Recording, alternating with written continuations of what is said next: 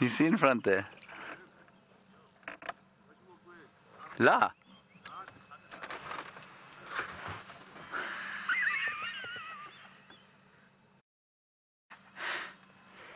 That's why I'm so good at this job. Okay, just sit still. I'm going to go backwards. Sorry, everybody. I'm going to claim the sun was in my eyes there.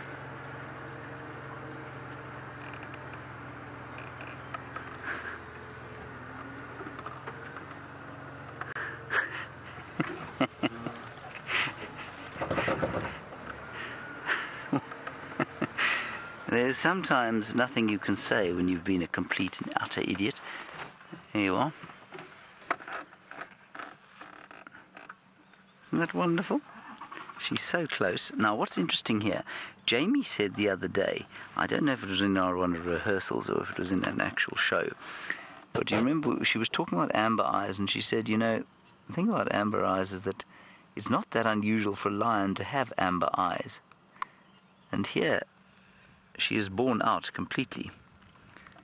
You can see there that her eyes are indeed amber.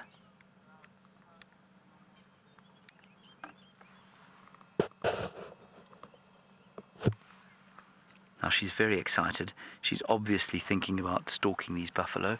This is very special. I don't know if the buffalo have seen them. I'm going to say no. There's one male behind here and another 2 females in here somewhere. They are, of course, the Tsalala pride.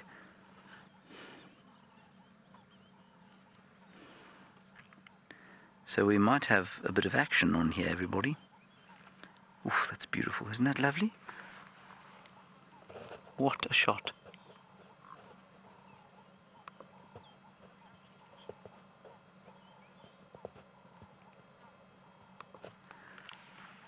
Now, just looking behind me, the buffalo are about 30 meters? No, 50 meters. So 150 feet or so. Just keep an eye on her. The male has not moved.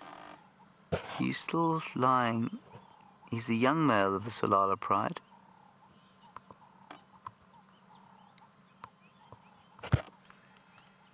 Here she goes. Oh, this is incredible. Right, everyone, we can't move right now. So if she goes for it, you're going to lose sight. This is unbelievable. She's hiding in the cover of a fallen knobthorn tree. There's a buffalo on the road. You can't see her, probably 60 meters behind us, 180 feet or so. The male can see her moving. Now she's using us as well. She's seen the buffalo turn around, so what she's doing is making a little bit of a move here. This is a live buffalo hunt. I'm going to move slightly forward and around. Rian, sit down. Sorry everyone, you're going to lose sight of her quickly. I just want to get out of her way.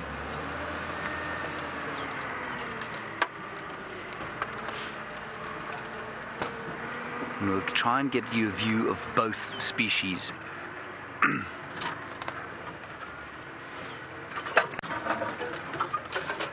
Just watch the aerial, Ariane. Watch the aerial.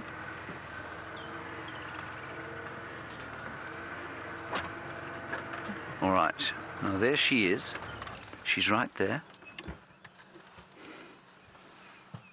And now we wait and see what the buffalo do.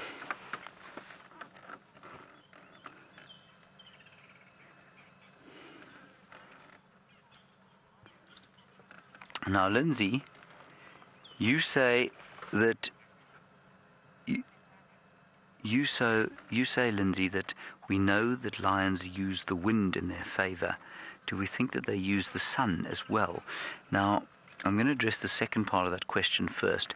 Do I think that they're using the sun, in other words, coming in with the sun into the buffalo's eyes? I don't. And you know, I was doing some research on that wind and lion using the wind direction thing. It seems to be largely a fallacy. And you will read about it in popular textbooks, but you will find very little actual documented scientific evidence that lions pay a concerted effort to hunt downwind. So that doesn't seem to be the case.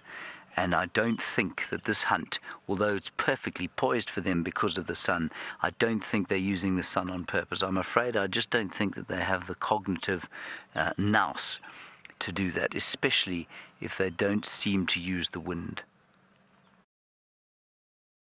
So you'll read in kind of popular field guides and things that lions will hunt downwind of their prey and sort of turn their noses into the wind when they start to hunt at night. I always thought that that was a little suspicious, and then I did quite a lot of research on it, and it would seem that it's by chance that they end up moving with the wind quite often.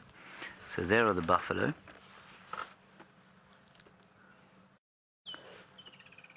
And what she's waiting for now is for them to turn around again.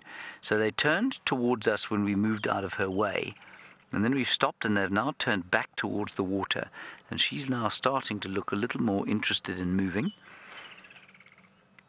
So what they absolutely do is pick up on whether the animals are facing them or not. So as soon as that little one, in fact the same one, Johnny, that she was a cow, but we'll call her Jane, the same Janie that we saw on the road there, walked onto the road, and then as she turned her back, that's when the lioness moved and got into cover behind the bush.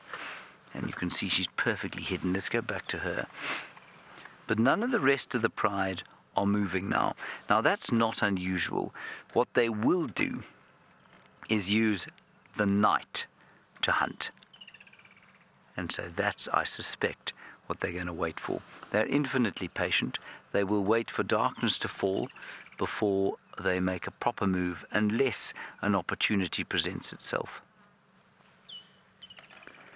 Also, there are only 3 lionesses here and 1 young male. Well, it's enough for them to kill a buffalo, especially a young one. Oh, and some of these buffalo are lying down. They have no idea about the lions.